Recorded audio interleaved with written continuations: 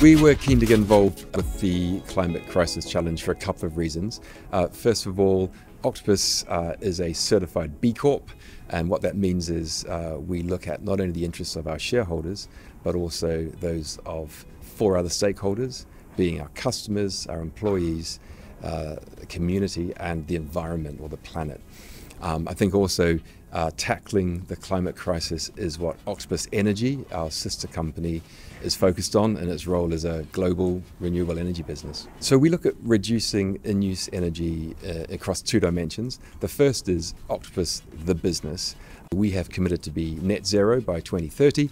And so that's looking across the office and home working across every aspect. How we're using electricity, of course, 100% renewable from Octopus Energy, but also things like printing, recycling, even down to travel budgets, carbon budgets, etc. amongst teams.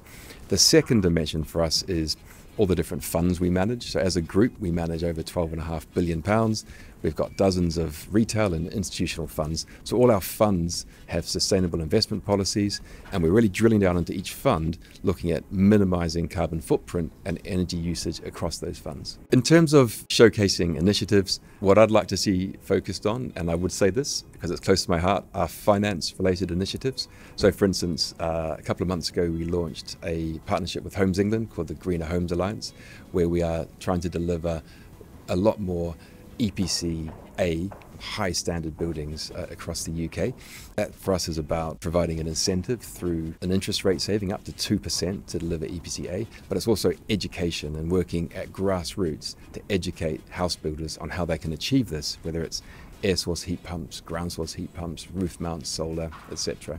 The second thing I think we should be showcasing is very much how the real estate sector, as responsible landlords, are acting towards the buildings they own and the operators in those buildings.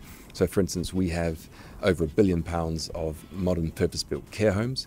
We've committed that that's going to be net zero for all new care homes by 2030. The remaining portfolio, net zero by 2040. So how we work closely with developers, with contractors, with operators, and showcasing that I think is going to be really important across the whole sector. So if there's one thing I'd like to see by COP27, it's very much switching around the way the real estate sector is seen in terms of how it's approaching the climate crisis.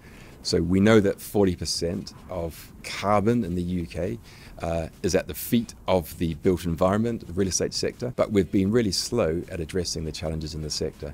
So I'd like us to be, by 2027, to be working much more closely together and to be at the front of the pack and to be proud that we were being pioneering and really pushing on all aspects of real estate and how we can approach this climate crisis.